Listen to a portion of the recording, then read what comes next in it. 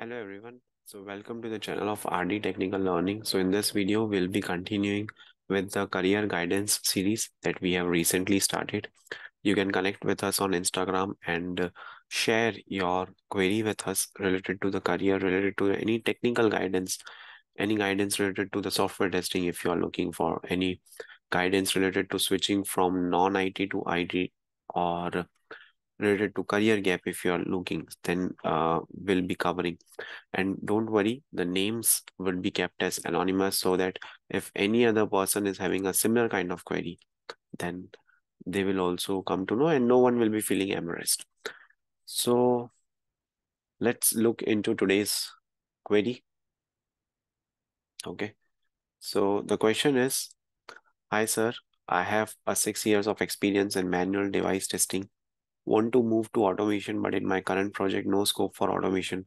Could you please suggest which course need to prefer for automation? Please guide me. Thanks in advance. So this is a question which is related to the switching from manual testing to automation testing, right? There are two things.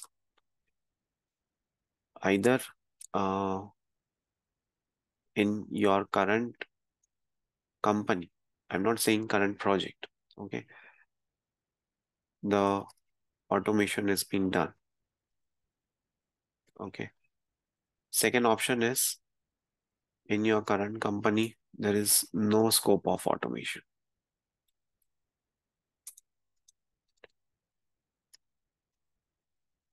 Okay. So there are two aspects of this question. Okay.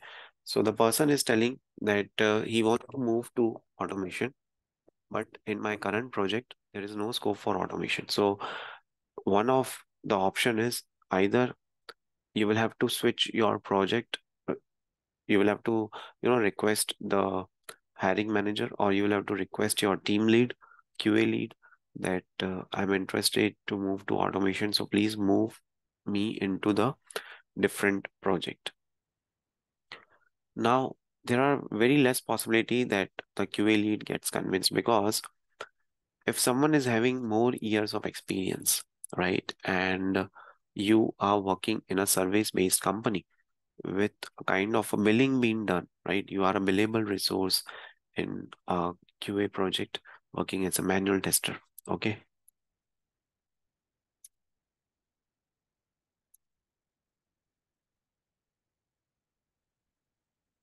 Current project.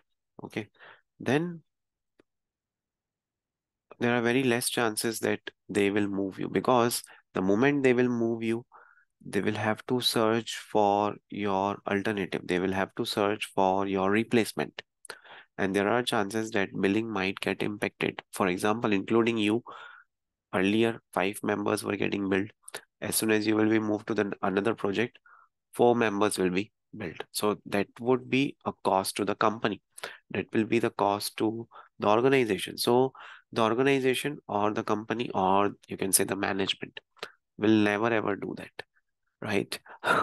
So now the next option is you work in your current project itself, but on Fridays or on the time period when the workload is less in your current project, you can have a good networking, have a good relation with the automation team who is already there in your company, who is already working on a real-time project in your organization, and you can get some framework from them. You can get an automation framework, you can download it on your machine, and you can use it further. That is the second option, right? But again, the problem here is it possible that you get a less workload in an IT company, right? There are times when you will be running always, 24/7, 365. You are running in an IT company. You are always allocated some work. You are always assigned some work. So what you can do is you can take the automation framework from them and you can download it in your machine. You can explore it on weekends, Saturdays and Sundays. Okay. This is the second option. If the second option is also not working, okay, then the last option is that you can try to learn. the automation, try to explore the automation by yourself. Please suggest which course need to prefer for automation. So there is, you won't be able to, learn that much to that level via course with respect to if you explore something. Before learning the automation or before going for course, see which programming language you are comfortable with. Are you comfortable with Java? Are you comfortable with Python? Which is the programming language you are comfortable with? If you're not comfortable with any of the programming language, then learn that programming language first, especially OOPS concept, right? Then arrays, then strings, right? For loop, while loop, right? Data types. All these things you will have to learn first. And then you can go for Selenium automation. Okay. Again, in automation, there are two kinds of options. One is the open source automation tool, which is Selenium. Okay. And that is widely used. Another options are the paid tools that are available in the market. For example, Catalan Studio is there, right? So many other paid tools are also there. Which one you are willing to learn? From my point of view, it is good to learn first Selenium because that is an open source tool and that is widely used, because I have hardly seen any companies doing, investment in kind of the testing oriented tools and technologies, right?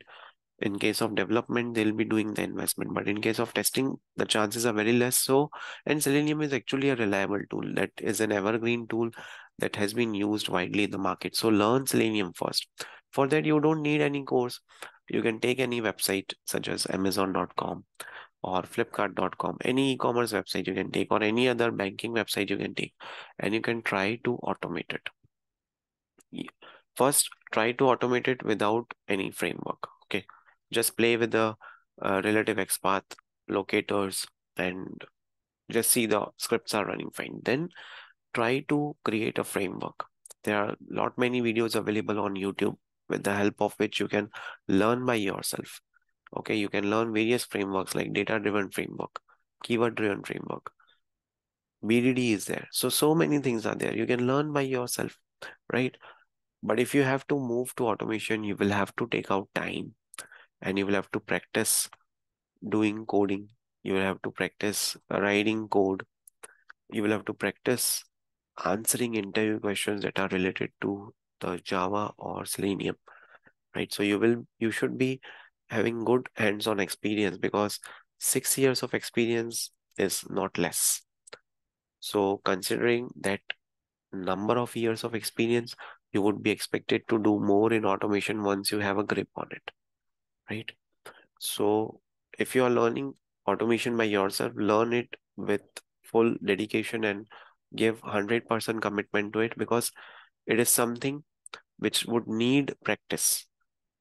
It is not a rocket science. It is not something that is not possible. It is doable, but it would need time, right? You will have to allocate your time during your weekends, or whenever you are available free time on weeks, in your weekdays, then also you can learn that.